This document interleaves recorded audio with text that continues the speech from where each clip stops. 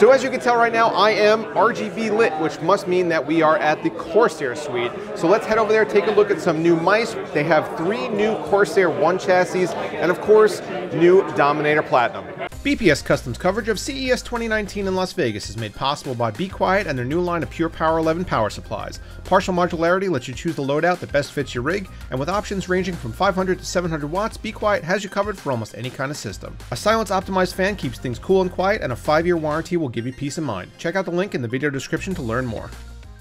The first thing we're going to take a look at today are 3 new mice from Corsair. We did touch on these when we did the press event video, but here they are in the flesh. The first one is the M65 RGB Elite, and it's going to use the same sensor as the next one up, the Iron Claw RGB. It's a brand new 18,000 DPI sensor. You can adjust the sensitivity in 1 DPI increment. So if you really need that 17,999 DPI experience, you can definitely make that one happen. It has adjustable weighting on the bottom. It comes in both white and black. The white is labeled as a special edition. However, it's not going to be limited run or anything like that. It should be available for quite a while.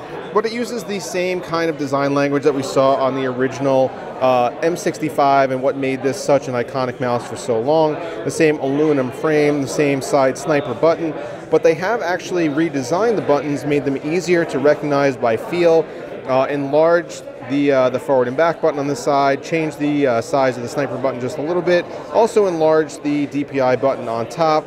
And overall, the feel of it is really good. It's meant for claw grippers, basically, but it is definitely a solid mouse one way or another, and now you can get it in white and in black. The second mouse we're going to talk about is the Iron Claw RGB. Uses that same 18,000 DPI sensor as the M65 RGB Elite, but the big difference obviously here is the size and shape. This is meant more for palm grippers, and I have a pretty big hand, and my hand fits on this pretty well. It's pretty comfortable. No adjustable weighting on the bottom, so this is going to be 105 grams and take it or leave it, basically. But big side buttons here, easy to actuate. The scroll wheel feels nice. Omeron switches, and yeah, Iron Claw RGB. The third mouse is the first product to market with Corsair's new Slipstream technology that we talked about in the initial Corsair press event video. The Harpoon RGB is an existing mouse, so they're reusing basically the same size and shape, except clearly this one is not attached to anything, has no wires. So what Slipstream is basically a different way to communicate, and you can add up to 3 devices on the same dongle that will be stored in the bottom of the mouse right here. So you only have to have 1 dongle on your PC, and it'll control your mouse, your keyboard, your headset.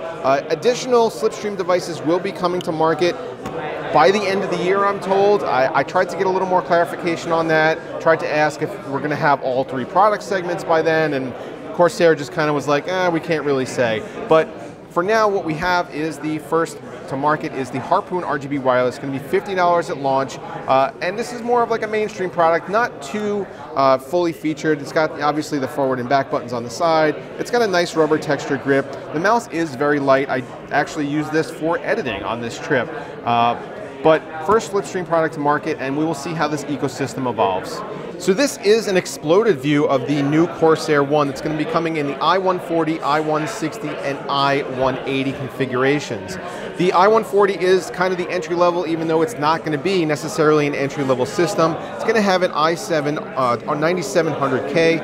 The i160 is going to be an i9 9900K, and the i180 is going to be a content creation monster with a 9920X. This is the i180. It actually has a 9920X, quad channel SODIMMs, and you can see basically everything is passively cooled with the exception of a single fan that mounts at the very top and exhausts air, basically pulling that air through the radiators and cooling the CPU and the GPU, which are both equipped with AIO solutions that are custom made from Corsair.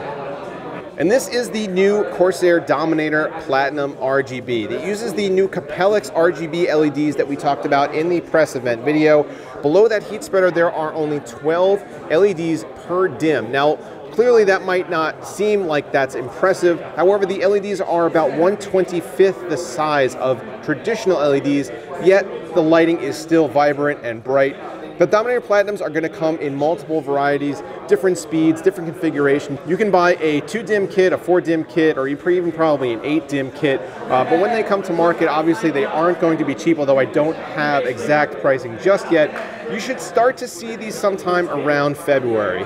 2 new cases from Corsair this year, both $79, both available now. The first one is the Spec Delta. You might recognize it from previous spec kind of cases from Corsair. Still has that same angular front panel. Does appear to be a little closed off with the exception of this bottom cutout here, but they actually have a full system built in one right next door, and you can see that it comes with 3 RGB fans up front. Now these aren't their LL fans or their ML fans, they're pretty standard RGB fans, but the fact that it comes with 3 RGB fans is pretty neat and definitely at least a little bit of a value add. The fan that comes in the rear is just going to be a standard black model, but the interior layout is pretty nice. It has a grommet here for your PCIe, obviously the power supply shroud, has some cutouts in the back there for your front panel audio wiring and whatnot.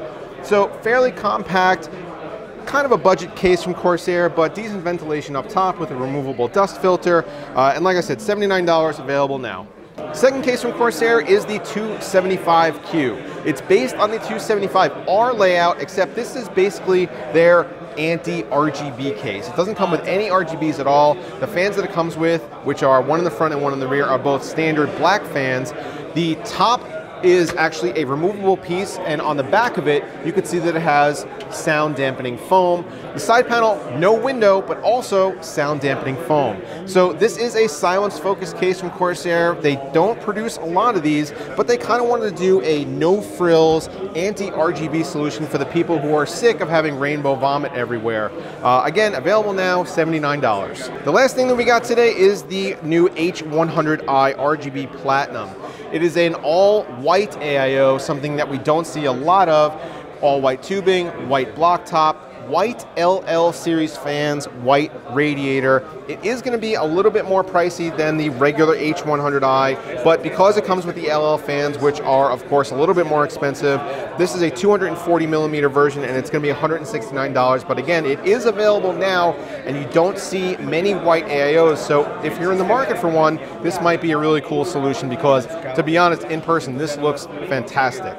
So that's it from the Corsair Suite CES 2019. Thank you so much to our sponsors for sending us here to Las Vegas. Check out their links down in the video description below. More videos coming at you real soon. Get subscribed to the channel if you are not already, and I'll see you guys next time. Thank you to Electronics for providing our editing systems for CES 2019. Check them out below.